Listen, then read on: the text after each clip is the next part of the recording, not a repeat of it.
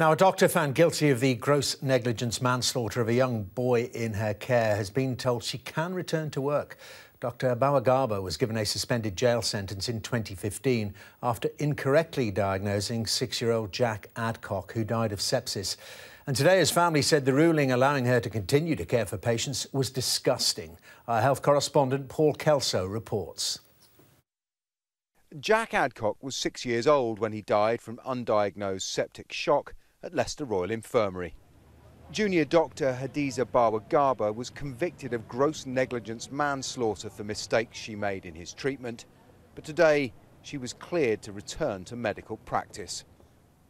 Sky News was with Jack's mother Nicola when the ruling was handed down. Absolute joke. So where's the public confidence? Where does that leave people? Where's the patient's safety? So my son died due to neglect from her, and she's allowed to go back to a hospital with a gross negligence manslaughter charge and treat other patients. Absolutely disgusting. What happened here in 2011 has had far-reaching implications and raises profound questions of medical ethics. Chiefly this: how should doctors be held accountable for their errors?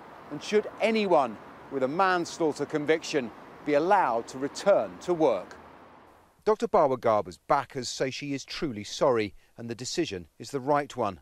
She spent many hours trying to prove herself, look into the errors that she did make, apologise to the Adcock family for her role in what happened. But she wasn't the only one on duty that day, and the hospital has a loss of accountability here. The case galvanised support from junior doctors who say that wider pressure on the NHS contributed to Dr Bawa-Garba's mistakes. It's tough to see so many doctors rallying around a doctor who's been convicted of a crime, but that's because when you look more closely into the crime you can see the factors that led to this happening, and a lot of doctors feel like they've been in that situation trying to provide that care. Dr Bawa-Garba has made no comment, but last year, after she successfully appealed against being struck off, she said this: I hope that I will be given the opportunity to do what I enjoy, which is looking after sick children.